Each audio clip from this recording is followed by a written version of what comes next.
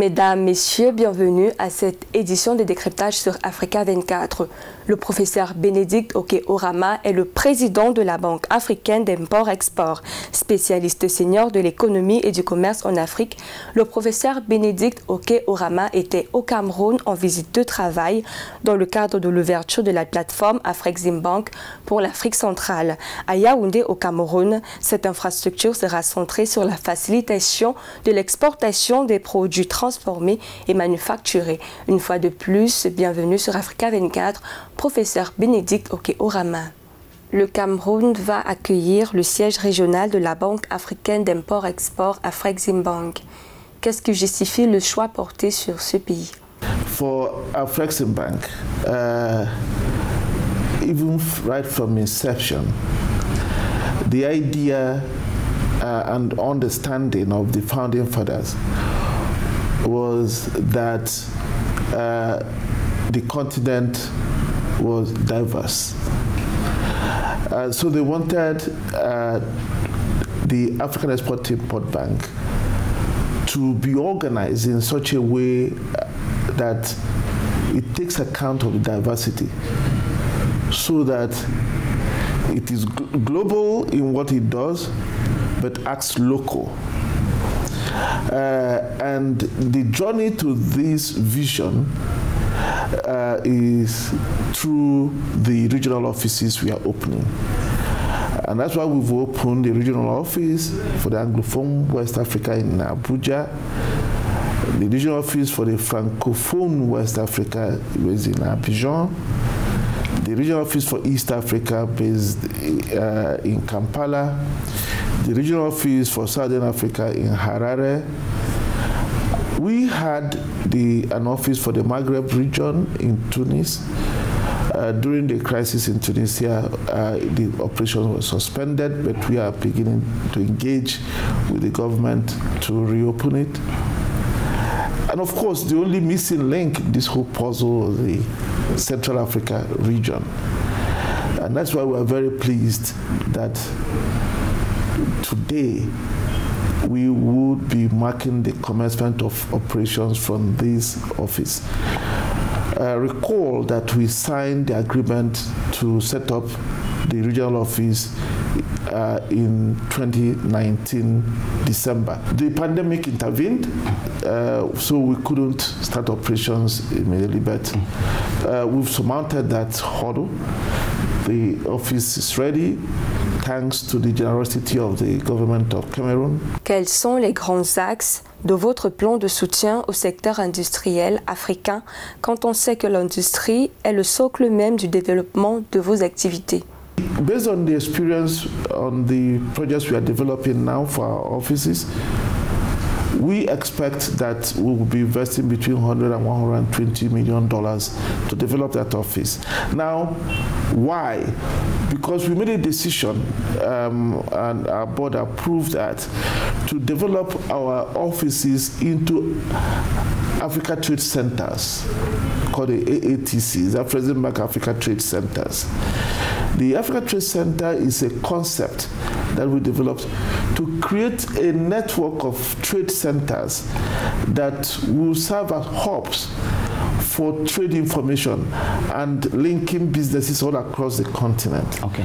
So each Africa Trade Center will have the office for Afreximbank to stay, offices for others, a trade information hub, an exhibition facility, a hotel facility, a technology incubation hub. Au Cameroun, comme dans de nombreux pays africains, la question de financement des petites et moyennes entreprises est une problématique persistante qui entrave l'essor du secteur informel. Vous misez sur des investissements de près de 100 milliards de dollars sur les 5 prochaines années. Est-ce que le financement des PME sera pris en compte dans le portefeuille de vos banques partenaires? SMEs are drivers of any economy.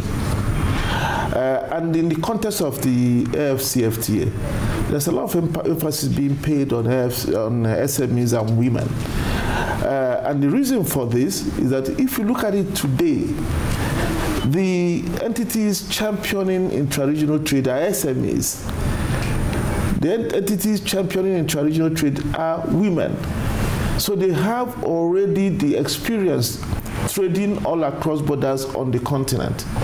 So it makes sense to build on that.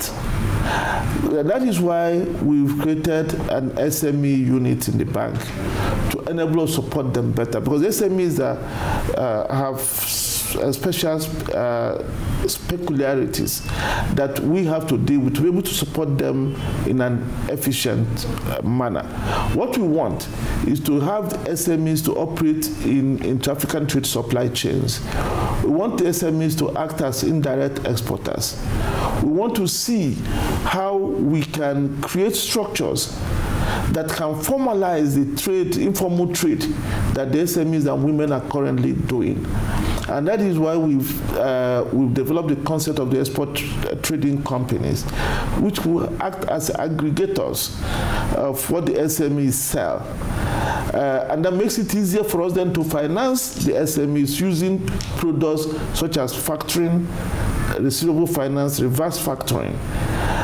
It makes it easier for us to get trade information down to the SMEs, because the export trading companies is one that will manage information. Quelles sont les missions d'Afreximbank et quels sont vos objectifs? Yeah, the AFCFT and Afreximbank call it joining the hip. The Afreximbank was actually founded to drive intra-regional trade. And it was founded in the anticipation that one day we would have the AFCFTA. So the idea was that you couldn't have a continental free trade agreement without a financial institution that would give it the teeth. So what that then meant was that as soon as the agreement was signed in 2018, we began to engage the African Union very, very actively to be able to provide the support that is expected of an institution like ours. But beyond that, we have developed the Pan-African Payment and Settlement System. This Pan-African Payment and Settlement System will make it possible for Africans to trade among themselves in their national currencies. This system is what will make it possible for SMEs to be much more involved in intra-African trade. Ces derniers mois, la région de l'Afrique centrale fait constamment face à d'importantes pénuries de liquidités, ce qui impacte considérablement l'essor des activités économiques. Au regard du volume de vos engagements envers les États et même les structures bancaires de façon générale, quelle est votre recette pour contourner ce problème de liquidité? I think there's sufficient liquidity perhaps in CFA franc. I think there may be liquidity challenges with respect to foreign currency, US dollars and all that. And for obvious reasons, countries are beginning to recover. So the liquidity issues are there, so you have payment delays sometimes in terms of for international trade. So what are we looking at? We think that in the first 5 years here, we will do almost more than $5 billion in business. Okay. And those $5 billion would bring liquidity that will support trade. Liquidity that will support international trade. Liquidity to some extent will support intra-regional trade. Yeah. We believe that the $5 billion will make it possible for this region to receive the imports they need to create the export capacities in processed goods. We believe that you need this kind of foreign exchange resources to do the infrastructure that is required to make it possible for this region to trade more with itself and with the rest of Africa, and in fact, the world. Rappelons que vous avez soutenu les efforts de lutte des pays africains contre le coronavirus avec le décaissement de plus de 6,5 milliards de dollars américains en 2020 pour ces pays. Aujourd'hui, comment les États africains peuvent-ils transformer cette crise en opportunité et améliorer le rythme de croissance qui était le leur avant 2020? No, we've intervened against the COVID very aggressively. And that's because we understand how to manage shocks. As early as March, we launched the Pandemic Trade Impact Mitigation Facility. I mean March last year, once the pandemic was declared. It didn't take us time to get a board approval to implement a Pandemic Trade Impact Mitigation Facility. That facility made it possible for us to attack the two aspects of the crisis. The health issues, to help countries to procure the goods that are required to mitigate the impact of the pandemic. And then, of course, to make sure that the countries, our member countries, are able to adjust in an orderly manner economically to the crisis by making sure they meet trade debt payments that were falling due. As we speak, we disbursed about $7 billion since then. That is maybe the second largest disbursement made against the pandemic to date. Then we also did something, worked with the UNECA, Mr. Strive Masiwa, the AU envoy, the Africa CDC, to develop the African Medical Supplies Platform. Pour finir, professeur, quels sont les objectifs d'Afreximbank pour le continent? We are the biggest financier for the Dangote refinery. We have about $1 billion financing for that Dangote refinery. It's a project of about $19 billion valuation today.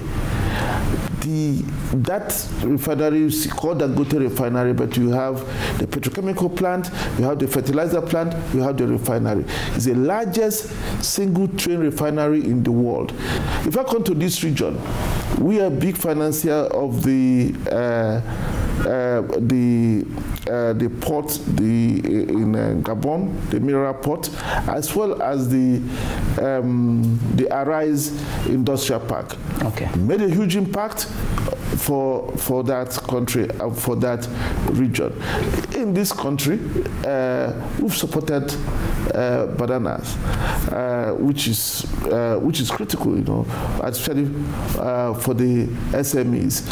Afreximbank has done. I can continue to read them off, but instead of looking back, we want to look forward. We want to make sure that the AfCFTA is successful.